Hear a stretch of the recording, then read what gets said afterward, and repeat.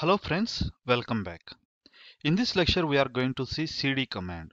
We haven't discussed about find and grep commands. We'll see these later. So let's go and understand cd command. Currently I am under root directory. Okay. Now I would like to go to the parent directory of root. So parent directory of root is slash, nothing but this is the ultimate directory in Linux operating system. How it is a C drive in Windows. Once you reach to the C drive, you cannot go about to C drive, right? Same thing happens over here. Now I want to go to the slash directory. To go to the slash directory, we have two ways. That is, I can use cd dot dot. Usually cd dot dot is used to go to the parent directory. Go to the parent directory of the current directory. So current directory is my root. From root, I will go to the parent directory. Now if I do again pwd, you can see slash, nothing but you are under root directory. You can see the entire your Linux file system hierarchy over here. So these all are the starting directories or file systems on your Linux operating system. I was talking about rm command, right? Rm minus rf star, if you do over here, it is going to remove entire your directories. If you remove entire directories, what is there to run, right? You need to reinstall your entire system. That's why I said it is very dangerous command.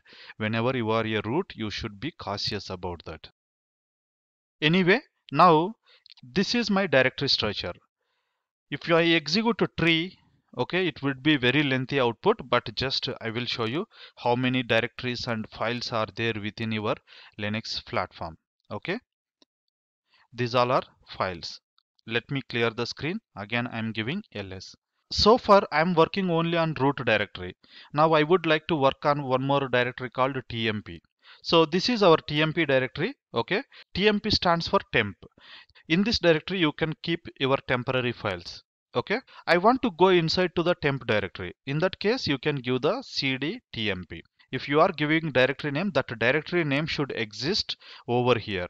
Okay, I cannot give dir1 here, right? Because dir1 is available under root directory.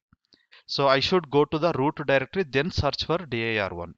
If that is the case, I should give root slash dir1. Under root directory there is a dir1 directory.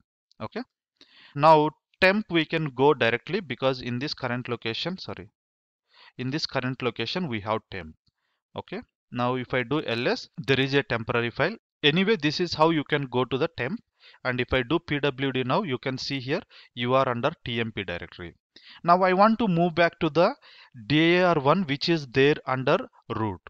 If that is the case, what I can do, I can go back to one directory, then ls and pwd. Here again I have root directory, cd root, and pwd. I am under root now. ls, if I do dir1 is there, cd dir1, pwd. I am under my dir1. This is how I can shift from one directory to another directory. Initially I was under tmp. Now I moved to the slash root dir1.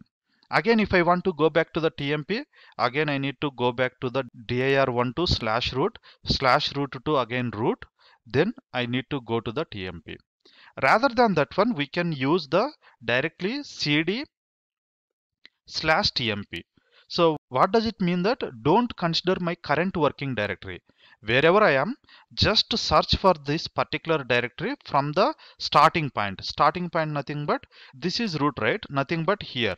Okay, in this location there is a directory called tmp is there. Go inside to the temp directory. That is the meaning of this one.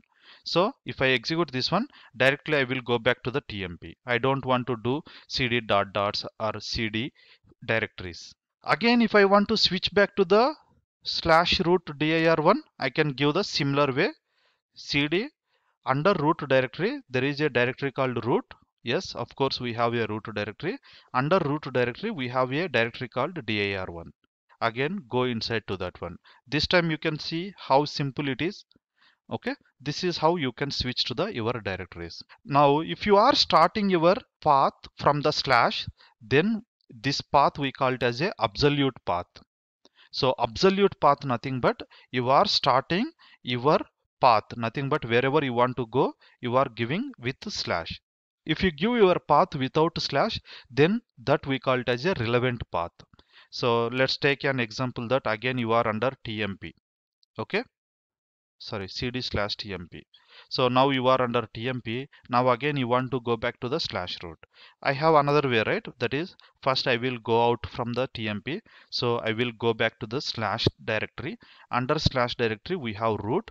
Under root directory we have dir1, right? So if you see here the path is not starting with the slash. It is starting with the dot dot or else just a directory as well. This we call it as a relevant path. So that is how cd command will work.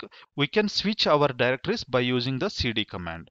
If you want to go back to only one parent directory, then we just use the cd dot dot command. That's how it works. And if I see pwd, again I'm under root.